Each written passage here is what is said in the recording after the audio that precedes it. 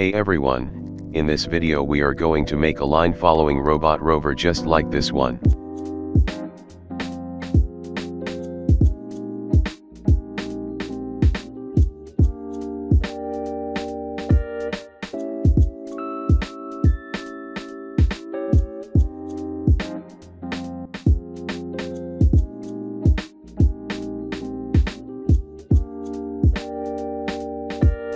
In order to make this robot, we need a couple of proximity sensor modules which you can buy from Amazon. Put them together like this and solder VCC and ground of both module together. Now we need a chassis or a body for our robot. As you can see, I already have a chassis, so I'm not going to rebuild it, but you can make chassis from any metal or plastic board. You can also buy a chassis from Amazon, but I prefer making your own chassis, which is a lot cheaper than these. Next thing you need is geared DC motor and wheels.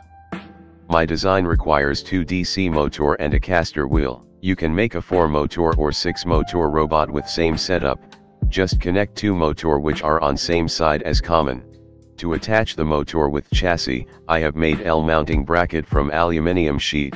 This bracket have a hole for shaft of motor on one side, and on bottom side it have 2 holes for mounting. To control both of the motors, you need a L298N motor driver. Next thing you're going to need is an Arduino Nano with a breadboard. Well, you can use any Arduino board or even ESP for this project. For power, I have used 6 rechargeable LiPo cells, each of 3.7 volts, to make a battery of 11.4 volts 4400 milliamps. I have connected these cells in series and in parallel, both to increase voltage and current.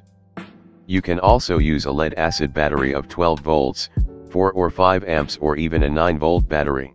We have all the materials, so now let's just start putting all things together real quick.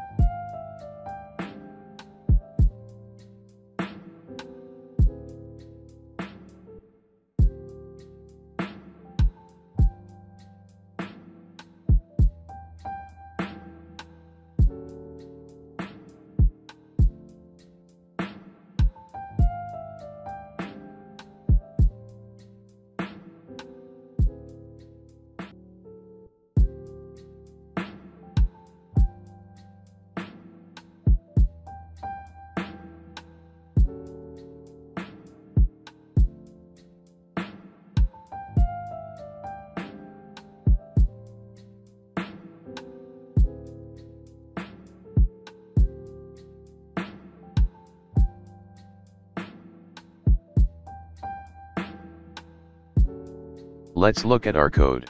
First we have to declare all the important constants and pins which we need.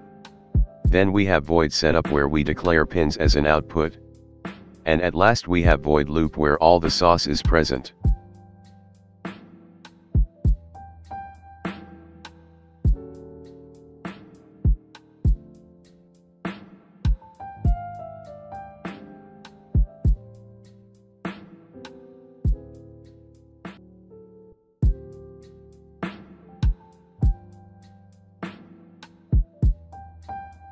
Just copy paste this whole shit and you're good. Also, you need to look at these. Our modules send an infrared light or ray which get reflected by the surface and module detect this infrared light or ray. When this ray falls on a black surface, infrared ray or light doesn't reflect back and as a result our module doesn't receive any signal. In our sketch when both module get signal, this means robot is following a straight path. When our robot turn left, that means left sensor is not receiving any signal and same happens when the right sensor doesn't get any signal. As you can see our robot rover is working flawlessly. We can make further improvement in this robot by adding more sensors or a pathway on which it will travel from one place to another, but that is a topic for another video. Anyway, I hope you find this video helpful. If yes, leave a thumbs up and subscribe. Stay creative and I will see you next time.